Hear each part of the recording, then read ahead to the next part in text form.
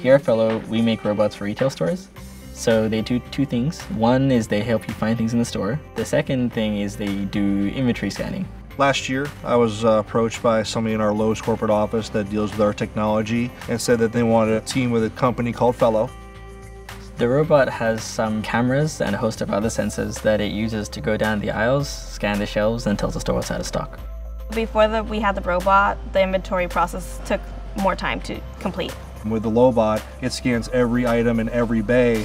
There's not much room there where you can actually miss something that needs to be stocked. There's things that we can do right now that we couldn't do before just because we have the onboard GPUs. With the Jetson, we're using computer vision algorithms on very high resolution pictures to break down what the shelf looks like and what's on it. And we use machine learning and neural networks to really learn what everything there is in the store.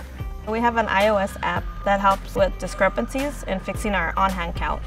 It actually shows a link between the LoweBot scanning in the aisles. It gives you all the information about the on-hand quantities and helps us get ready for the next day. What we're doing with the Jetson really is like AI on the edge, because we are processing things right there real time on the floor instead of having to do a post on the cloud. Now that the robot's here, I'm able to organize the department more, spend more time with the customers, and help them with a bigger project and give them more of quality time. Any change you have in any type of retail environment is going to be scary, but I've been able to see firsthand how much of a difference it makes for my associates, but also for me. With the Jetson, we're really bringing the cloud down to the robot instead of taking the robot to the cloud.